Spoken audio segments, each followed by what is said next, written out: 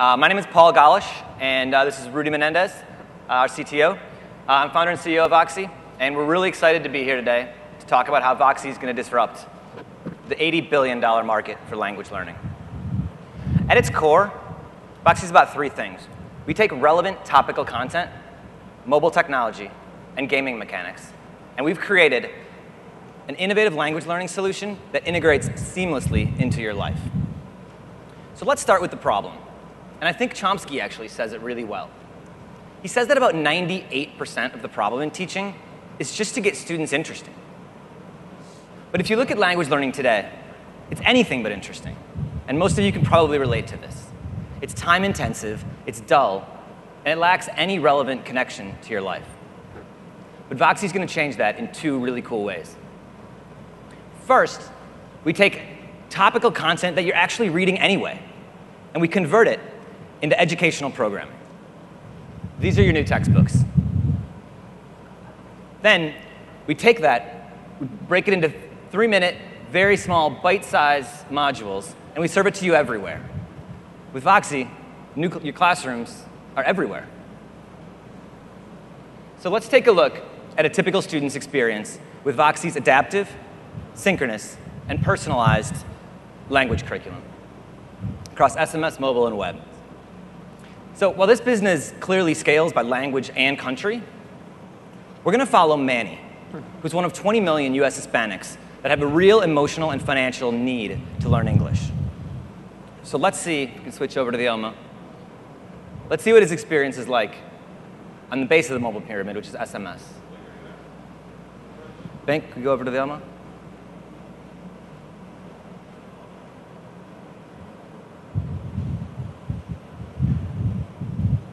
So Manny's on his way to work, and he gets a topical news alert from Voxy about his favorite television show, American Idol.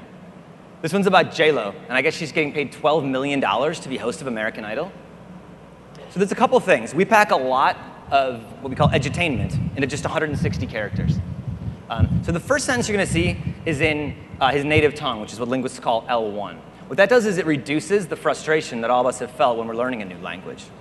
Then we require that Manny actually have some linguistic output. So he types the word same, which is the answer, same and shame, two frequently confused words. And he gets immediate feedback in the form of translations. Come on, Twilio. In the form of translations and a fun contextual language learning tip, which is not coming. Anyway, we push these out, and you'll see a very simple technology is an excellent way to incorporate language learning into your daily life. So let's go take a look at what Manny's experience would look like on a richer mobile platform, a downloadable mobile app. So later that day, Manny's got a bit more time, and he gets another news alert. And this one's about the NFL, American football. Let's pause for a second and think about Voxy's core pedagogy. You're going to see it's about an 80. Oh, there we go. Thank you, Twilio. That was the text message answer. So we're going to see an 80 to 110 word passage that's adapted to exactly Manny's skill level. Then the links that you see in there are words that are selected, which are slightly beyond his comprehension. And that's what linguists will call scaffolding. So we basically provide him a little bit of support to help comprehend the English lesson that he's taking. By the way, audio on the, well, let's see. Let's take a look at the scaffolding if we can. Wow. We provide pronunciations, definitions, and average. Wow. And so after Manny completes that, it's about a 3-minute exercise. On the bottom, he has a one simple question, and it's really the most relevant one. Did he get it? After he's done on the mobile app, he can surf around other stories that he may have missed. And he can even check out his personalized curriculum that comes with him. You'll notice that the word that he learned via text that day is right there, once again, with same. Let's take a look at the experience on the web. Wow, we have a minute left. So on the web, later that night, he's got about 5 minutes while his girlfriend's getting ready. So he checks out Voxy. He can browse between a number of different stories, and he can even pick up exactly where he left off. We don't have time now. We also have the ability to transcribe the passage itself, which is a very powerful language tool. You're able to combine audio and visual. But I also want to take this opportunity to show you the gaming mechanics that we've built into Voxy. So there's 3 core behaviors that we're trying to motivate, and we use streaks, words, and points for that. So streaks is the consistency of studying. That's a really important thing with Voxy. It's 3 minutes a day, but it's every day, and you integrate it into your life. Second is the number of words you've collected, which is basically how much content have you truly tried to master. And the third is points, which we give you during the interactive games that we have that we overlay on top of this. I do want to talk briefly about our revenue model because the unit economics are quite compelling.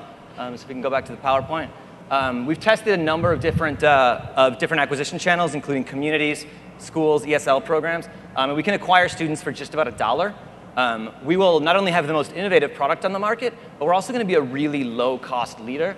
And there's a lot of willingness to pay. It's an $80 billion market, and people are paying every day for this type of educational content. Thank you guys very much. Once again, we're launching in English, but very soon we're scaling to other languages, and we hope to teach you guys all a language from your life. That was Voxy. Let's start with Victoria. Were you edutained by Voxy? So I like the concept in that it's much more interactive, and I guess it's the sort of thing that's happening all day long. Yeah, so instead of setting aside your hour every day to learn English or Spanish, you're actually doing it throughout the day. I don't know if that could sometimes become a little disruptive, but I guess you'll figure that out.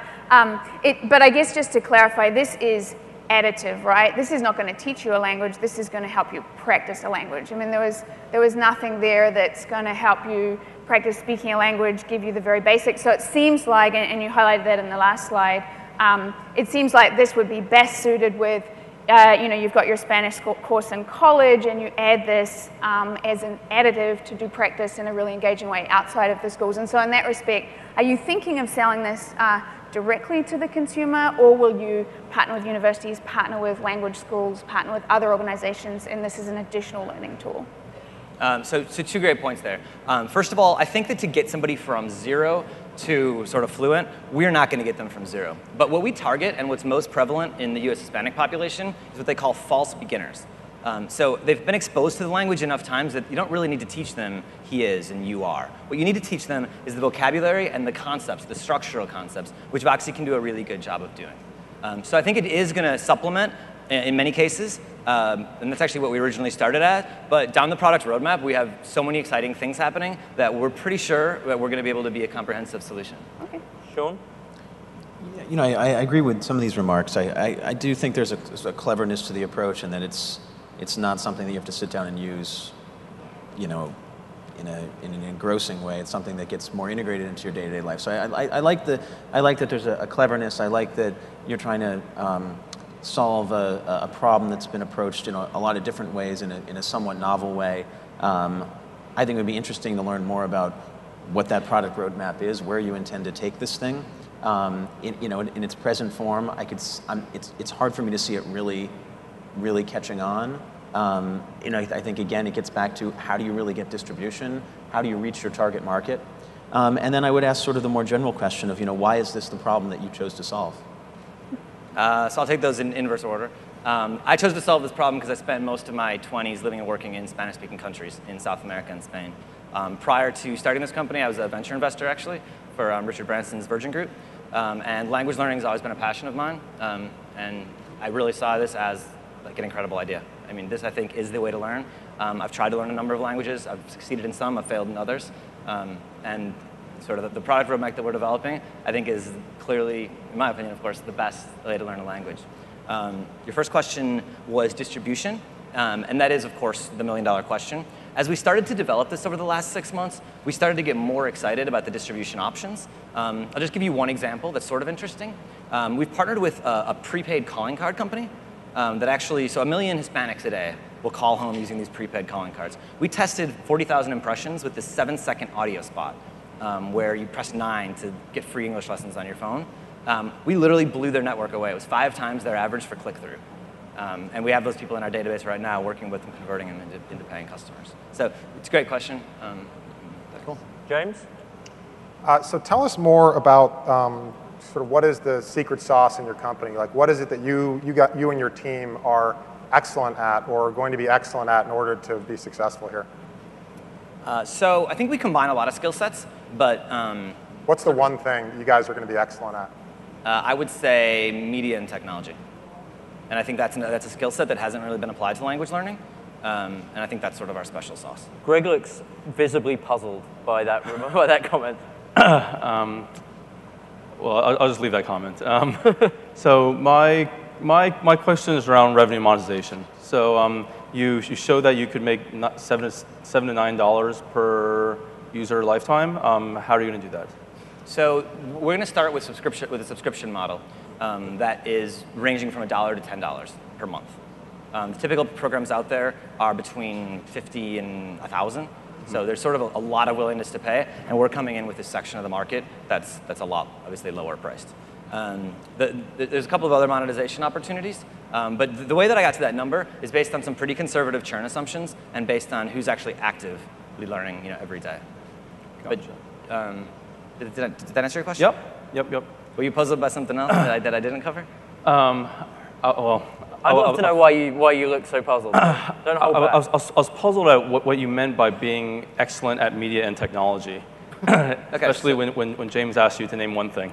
Okay, I'll go with media. Yeah. So if you look at language learning in general, it's a lot of static content, and most of it is shrink-wrapped and shipped into Barnes & Noble or shipped in these annoying yellow boxes, right?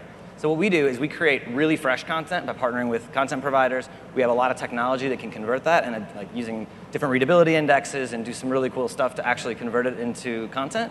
But then I grew up sort of in old school media, like in a magazine company. So acquiring subscribers is sort of something that I sort of do. So it is truly a sort of media education play in my mind.